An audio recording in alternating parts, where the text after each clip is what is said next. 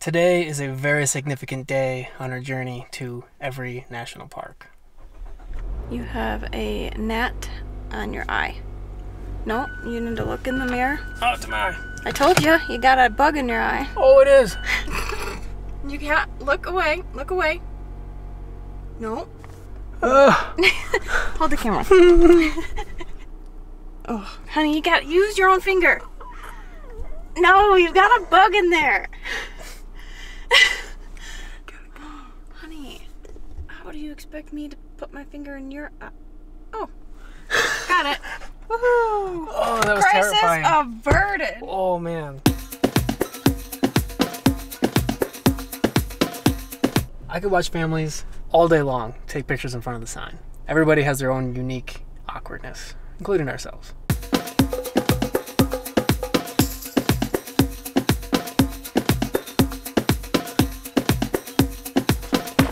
Welcome to Mesa Verde National Park in Colorado.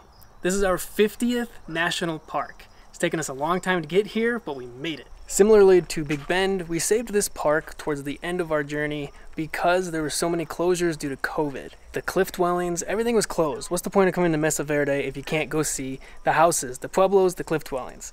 Thankfully, things have opened and we've booked 2 tours today. One for the Longhouse and the other Square Tower House. I'd like to point out that Nathan and I had a little bit of a disagreement on which tours to book here in Mesa Verde. He thought we had to come see Cliff Palace because that is kind of the one that everyone suggests you see. And I just thought, you know what, let's be a little different and see something else. Turns out Cliff Palace is closed today due to construction. Not COVID related, it's just simply closed on this exact day and this day only. So anyone who had a tour for Cliff Palace today was refunded. I'm glad I made the choice that I did. Look at how big this dandelion is. That's crazy. I think that's the biggest I've ever seen. I walked inside the visitor center to get postcards for our patrons. This is the most bougie visitor center out of any national park we've been to. It's just fancy. There's no other way I can describe it. If you've been here, you probably know what I'm talking about. Hello. Hi. Would you like a nap? Yes, sir. Yes, please. Welcome to Mesa Verde. Thank you so Thank much. you. Thank you, folks. I'll take care now. You too.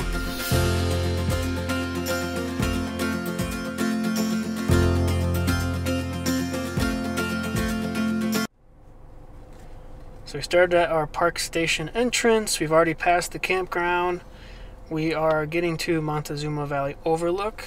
So we have to go all the way down to Fairview area, stay left, and then come all the way down to Chapin Mesa. It's really close to the Cliff Palace Loop, but we're not going to be able to do that today. Completely forgot I still had coffee. Me too. That's really exciting.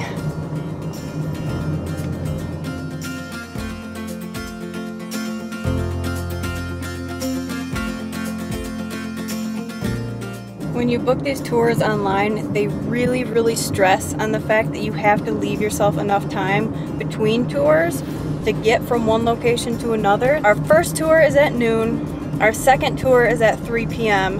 The first one lasts an hour and a half. That gives us an hour and a half to get to the next tour. For some reason, we are both really worried that we might miss it. We had a little daydream that we'd be like, thank you so much for this tour, gotta go, bye. So we'll see.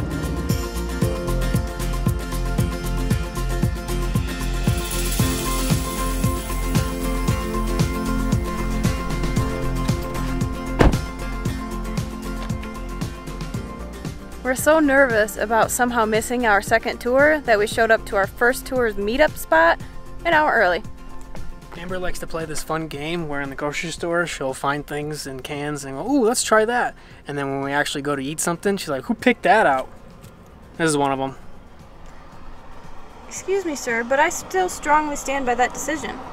So we're eating this? Yeah. Alright. I need everyone to see and appreciate how tiny these beans are. Look at them. Like, why is that so small? Seasoned field peas and snaps. Tastes great. I'm probably overthinking this, which I tend to do, But I don't know if we're supposed to meet in the parking lot or actually go to the overlook. So we're gonna head there now and see if we can see a ranger. We still have half an hour. Yeah. We're at Square Tower Overlook. The average visitor gets a bird's eye view from this overlook, but we have a ranger tour where we get to go inside the structure. Looks like the meetup spot is right outside of our vehicle, and it's not at the overlook, but at the sign.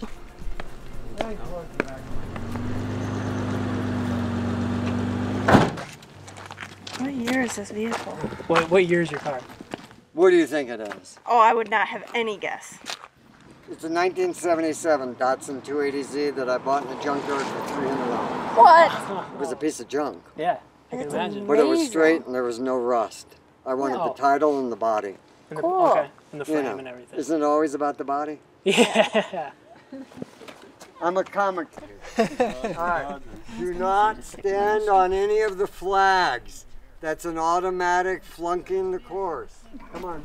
Nighteagle. Nighteagle. What a name. Like, can this guy get any cooler? Why don't I leave them for the afternoon? And I have a little hurricane strap back here. I was just checking everything. I have had a hat go over the edge, believe me. They're expensive.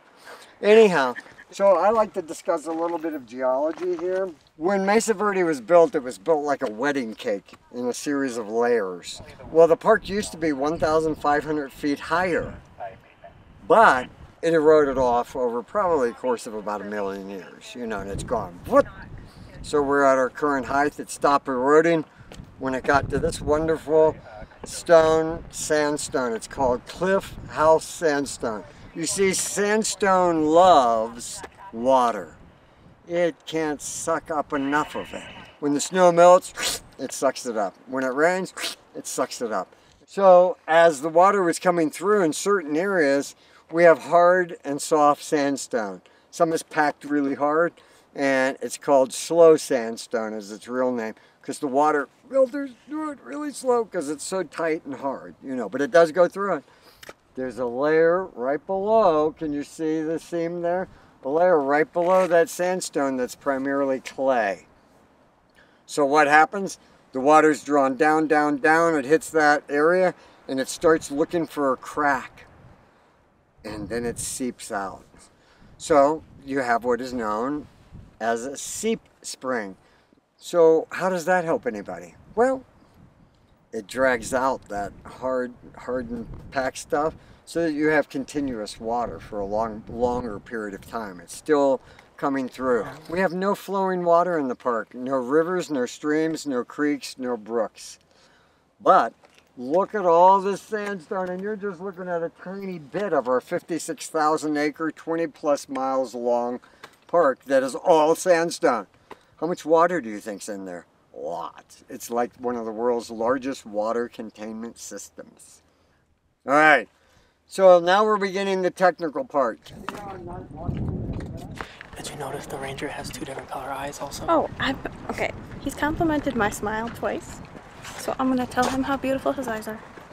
Rope, grab it, hold it.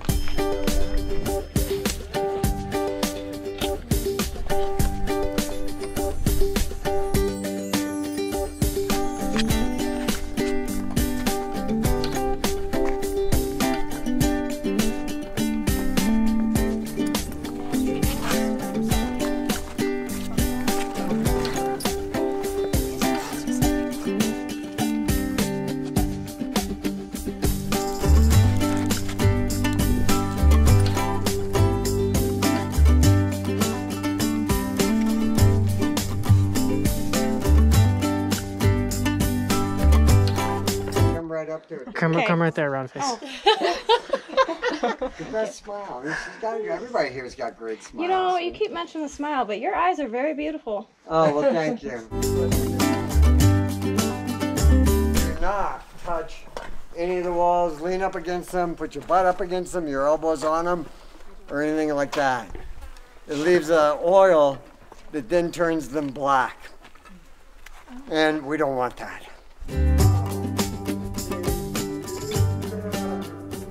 So this is a kiva. It has most of the parts we need. It has been backfilled with sand, so it was a lot deeper than this, but the water is now running off to it.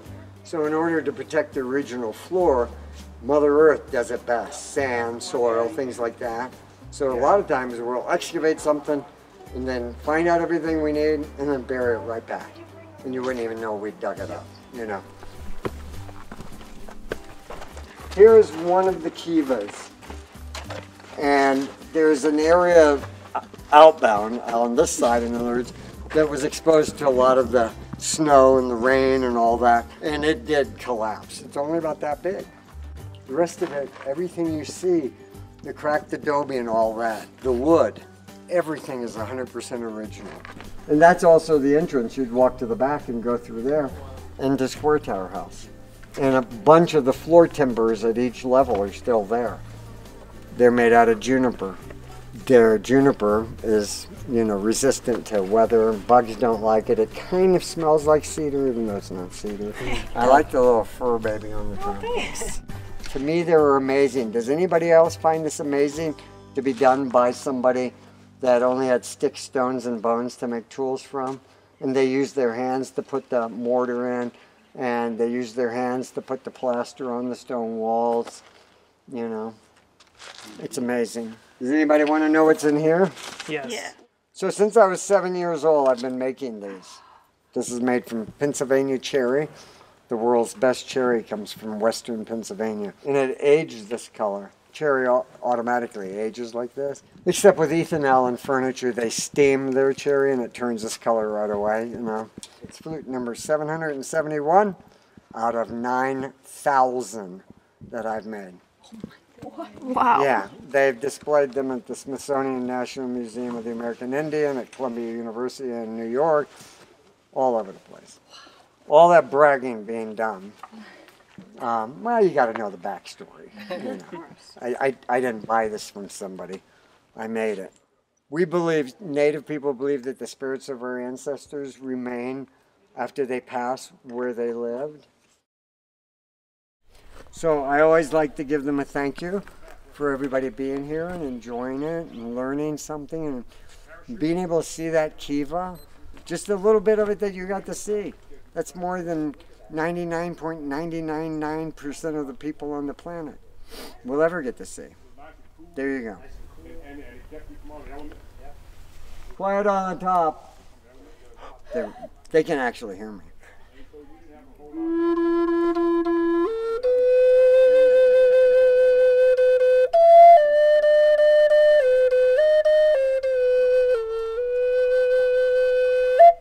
See how they're quiet?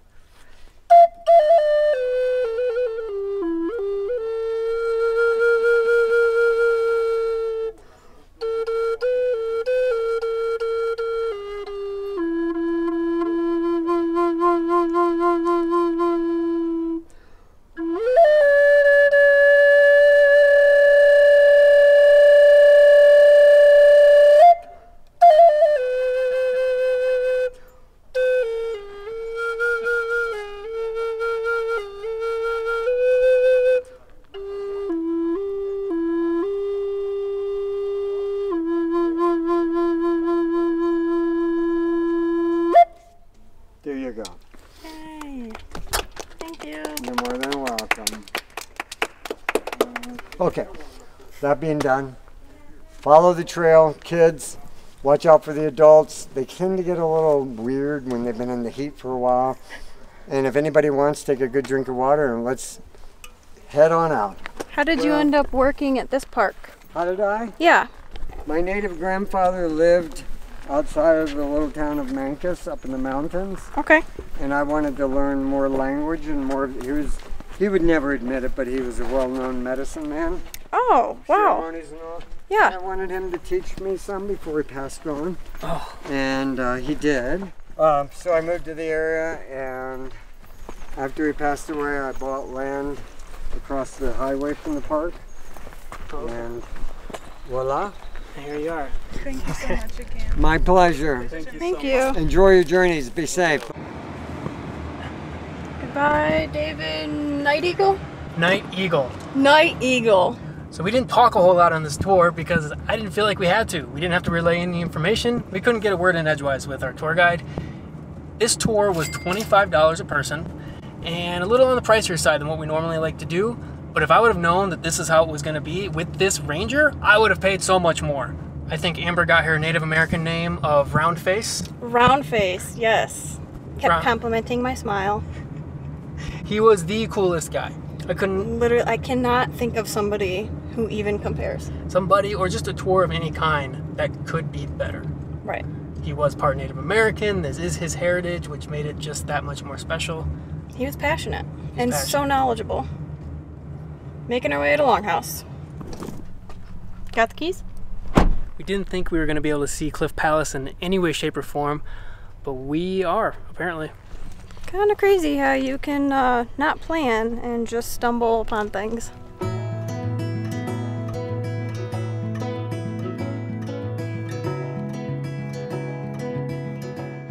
I don't know much about Cliff Palace, but I do know that it had over 150 rooms. Several people kept mentioning that at the Overlook. Yeah. And the Overlook we're at now is still not the main Overlook, so that is closed. The whole loop is closed.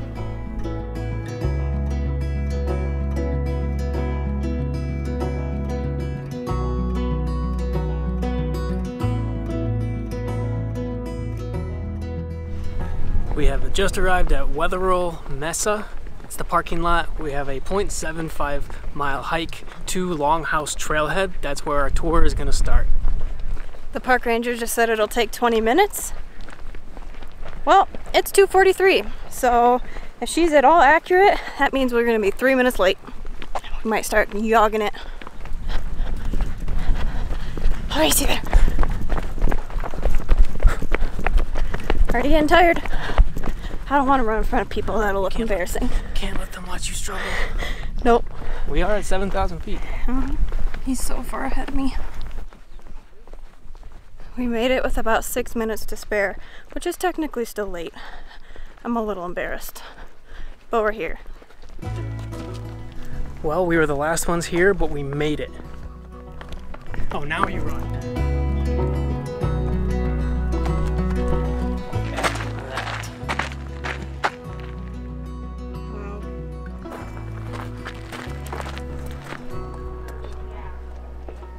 Well, this is nothing like our tour from a little while ago. Lots of people just kind of doing their own thing. I can't believe it. Like, that is such a tiny opening. Well, Ranger Nighteagle told us that the women were 4'5" and the men about 5 foot. So that explains all the little tiny openings. They were little tiny people. I'll fit right in, although I'd definitely... Giant. So what do you think of this? It's obviously different, not as informational, but I feel like you can actually go into them. Yep. And it's much bigger. It's also $15 cheaper. This one was $10 a piece. Check out this ladder. Sweet.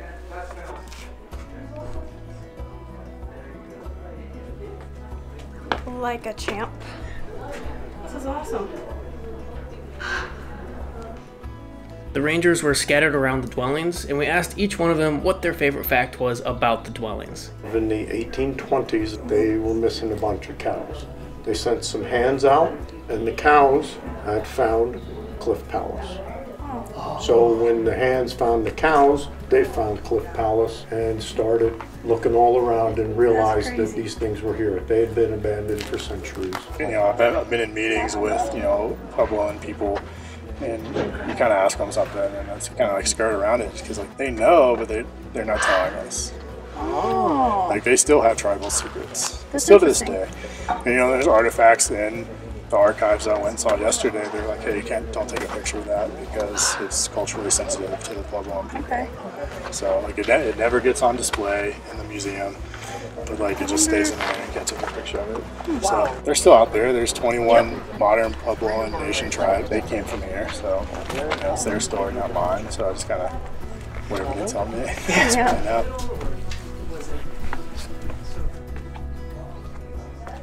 There's nothing you can't step through. Okay. In fact, in this weather. Here's a fun little fact. Apparently, Longhouse closes at 4, which is an hour after the tour there starts. It's not actually a tour, you just are allowed entrance at 3 p.m. And if you stay till the end, you'll have rangers telling you it's time to leave, and you get to walk back up with them and get a bunch of cool facts. And talk to all of them. Yeah, and I even got pictures without anybody else in the area at the end because everybody left. So although this tour was a bigger area but not completely guided, I did learn something. Although these buildings are 800 years old, we don't know how long they've been building these because they would take apart last generation's buildings, take the wood, take the stones, and then rebuild again. Something that we learned at both locations is that it's customary to ask permission to enter, almost like knocking on your door today. You're asking the ancestors if it's okay to enter their home, because that's what it is. Which is why these are called dwellings and not ruins. I think we can see a forest fire way out here. To put a positive spin on the amount of devastating forest fires out here, our ranger this morning told us that every time that they do have a forest fire, they find more dwellings. There's 600 dwellings throughout this whole entire park, and they continue to find more. Another ranger told us that there were more people living in this area when the Pueblos were here than there are today. Now I got 3 hours to get to some place that neither of us have ever been, and neither has this channel. Hopefully, you guys enjoy it.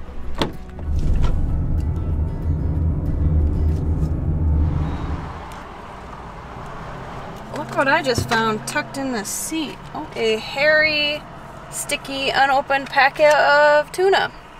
Gross, but we will still be eating this. Oh, wait a second.